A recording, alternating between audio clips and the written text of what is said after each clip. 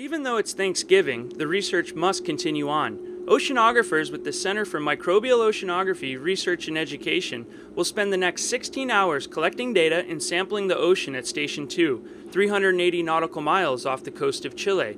Researchers will take a well-needed break and enjoy a turkey dinner, compliments of the great chefs on board the RV Melville. Before dinner, I caught up with Sasha Tosi, a scientist from the University of California at Santa Cruz. He's studying one of the most important processes on the planet, photosynthesis. So one of the things we're doing out here is studying photosynthesis. Photosynthesis is a very, very important process on our planet. The reason is that it's the process by which all the oxygen we breathe is produced.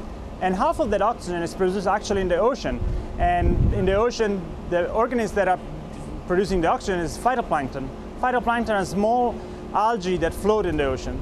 Now, the way they produce the oxygen is by absorbing carbon dioxide, utilizing the sunlight energy and food as nutrient like nitrogen and phosphorus to then produce sugars. And these sugars are utilized to build up body mass, grow, and then duplicate.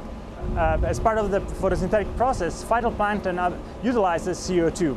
And so we are very interested in this aspect of photosynthesis, given that there is many line of evidence that there is a rapid increase of CO2 in the atmosphere and in the ocean. Two of these line of evidence come from Hawaii, where for many, many decades, CO2 concentration has been measured in the atmosphere. And this is a big concern because CO2 is a greenhouse gas, and that leads to an increase in temperature on our planet. Now, all this CO2 in the atmosphere, part of this gets absorbed by the ocean, and what that leads to is an increase of acidity of the ocean and a decrease of pH. This is also very concerning for us because there's a lot of organisms that don't do well at this increased acidity. For example, all those organisms that have calcareous shells as corals, and in the phytoplankton family, coccolithophores.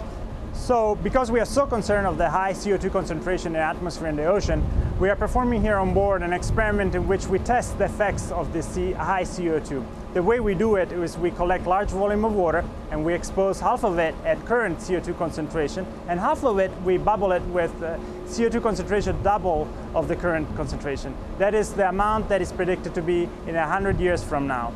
And what we do then with the water, we collect water daily and we look at the photosynthetic rates. The way we do it is by utilizing an instrument called the fast repetition rate pherometer. This instrument looks at the way that the phytoplankton utilize the light, how efficiently utilize the light, and indirectly it tells us how efficiently they can utilize the carbon dioxide and produce the oxygen. And I'm really excited to see the results from this first experiment and from the next two experiments. The reason is that for each experiment, I will be collecting water from different region of the ocean and different distance from the coast. These experiments will shed some light on how the different populations of photosynthetic microorganisms along our cruise track are affected by the increase in carbon dioxide. Tonight around midnight, we will depart Station 2 and transit for another 36 hours before reaching Station 3. Stay tuned for more BiG RAPA updates.